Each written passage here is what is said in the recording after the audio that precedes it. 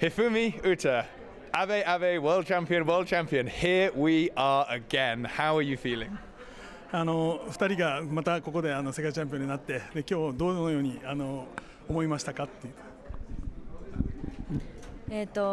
自分自身の優勝ももちろんなんですけど、2人で優勝することができて嬉しいです。Of course, I'm very happy, but now so I could win with my brother, so it's more than happy. How does this feeling differ from Tashkent? で今日のこの気持ちはタシケントとどう違いますか？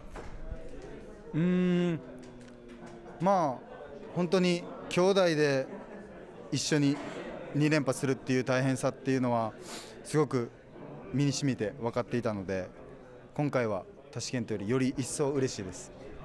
We understand how difficult to win together, so that's why this time it's much happier than the Tashkent.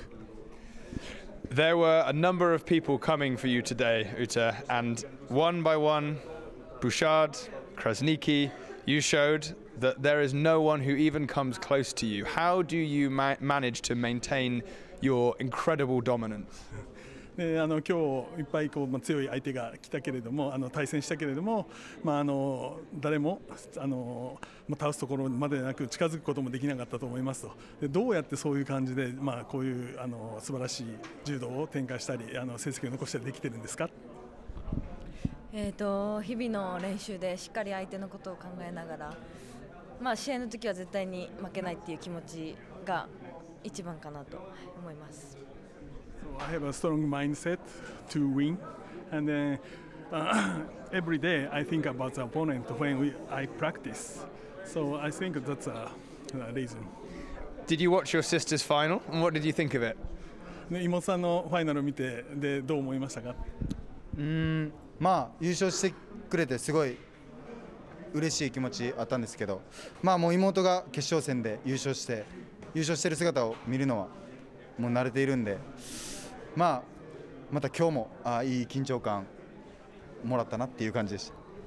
So I'm also happy to see that my sister wins, but then I got a good inspiration and a feeling, and then but I get used to that my sister wins before I fight, so. Then I felt that feeling, so and I competed very well. What was it like for you sitting in the box? You were there 10 meters from him winning, and tell me about what you thought about the fight against Maruyama. ボックスに座ってお兄さんが戦ってる丸山さんと戦ってるところを見て、その時どういうふうな思いでしたかって。勝ってくれとただただ願ってました。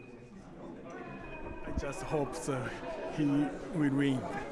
So, how is the Abe family going to celebrate yet another historic moment?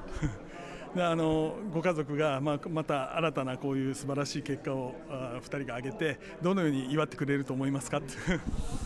今日はすごい盛大に多分祝ってくれて、でも僕たちの目標っていうのはパリオリンピックで2連覇することなんで、この優勝に満足せずパリ目指したいなと思います。家族で。